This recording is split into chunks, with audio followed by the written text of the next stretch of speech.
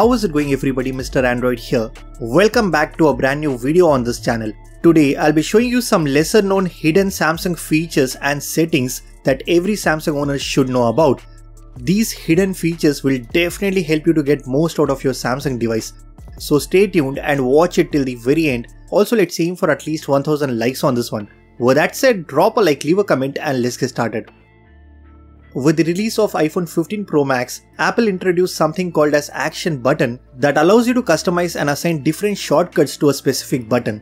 But did you know your Samsung phone already got this feature and it actually works even better?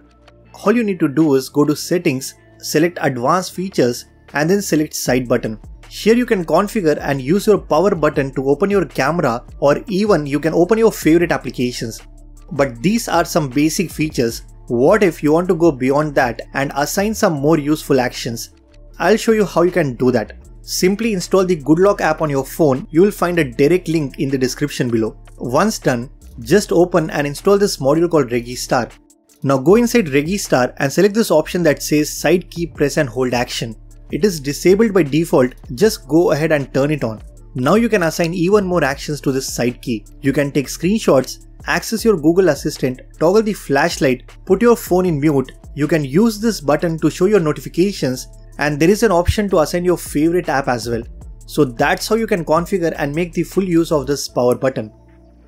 Whenever I want to open any app in a pop-up window, I just need to double tap on the back of my phone and it instantly opens that app in a floating window. I think it's the quickest way to open any app in a pop-up view, and it definitely takes your multitasking to the next level.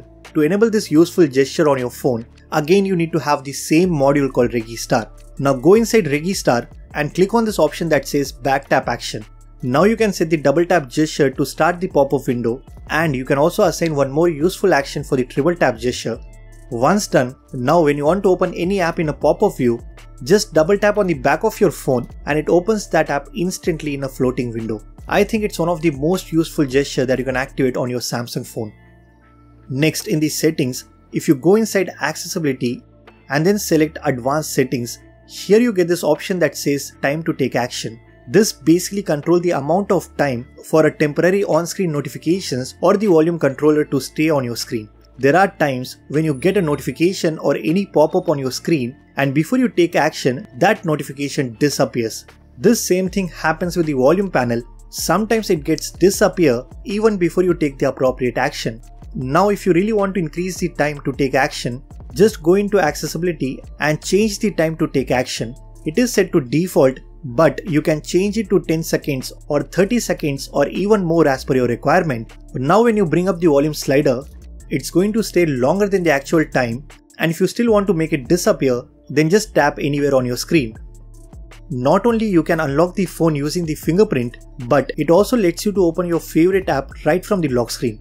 Guys, when I want to unlock my phone, I just use my right thumb and it unlocks instantly.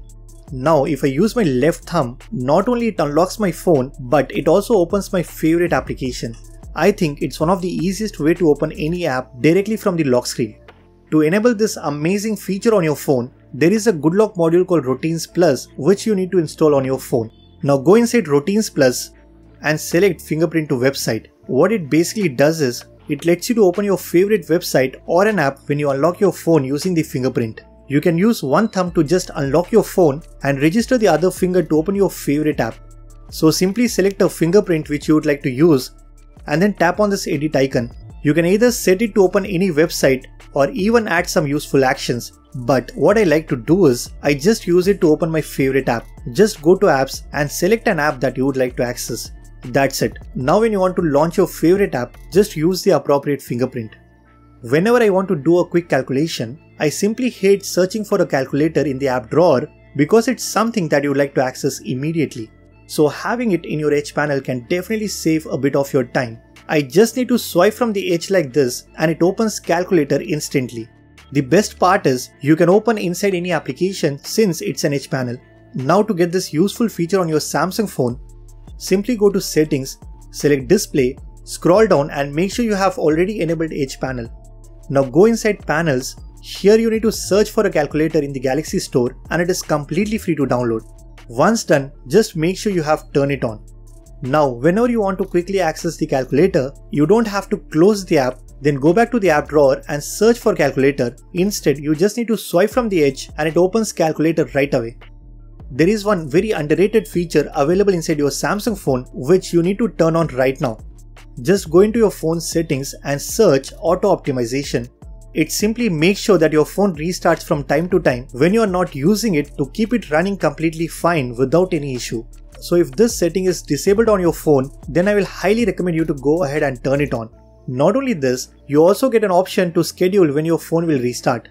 Guys, this setting will make sure to clear all your unnecessary background tasks that are simply draining your phone's battery. So that's pretty much it for this video. These are some amazing hidden features for your Samsung phone. If you guys like this video, then be sure to hit that like button. Subscribe to this channel if you haven't already. I am Mr. Android and I will see you guys in the next one.